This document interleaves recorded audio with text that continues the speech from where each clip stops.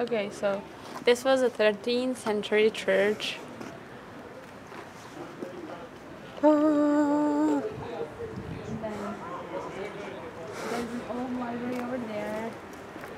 I mean, it doesn't look that old now, but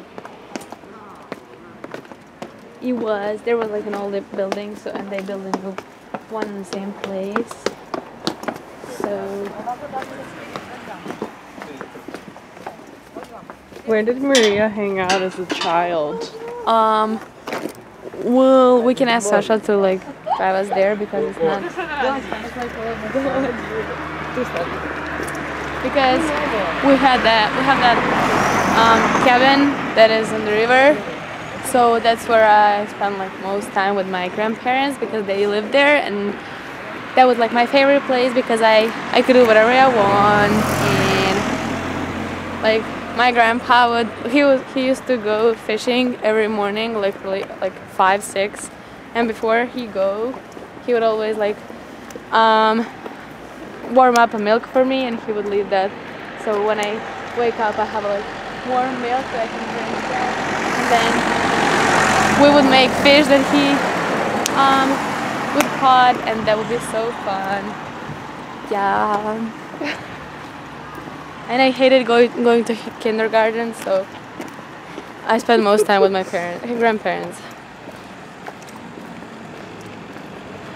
Like I think the first time when they brought me to kindergarten, I was like crying so much, and they called my mom to come to pick me up.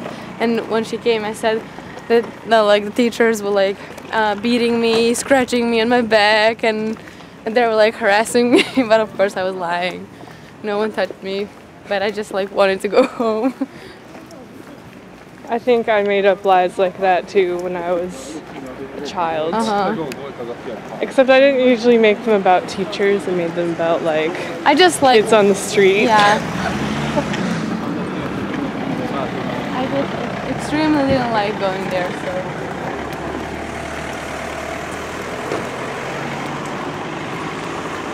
So this is Arilje.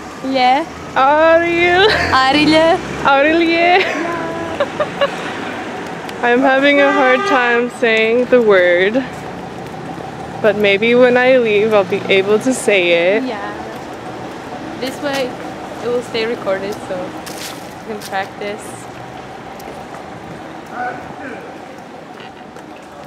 This is the main street. I feel like I am one of those tourists in Talkeetna right now. Well, you probably look like that to people here.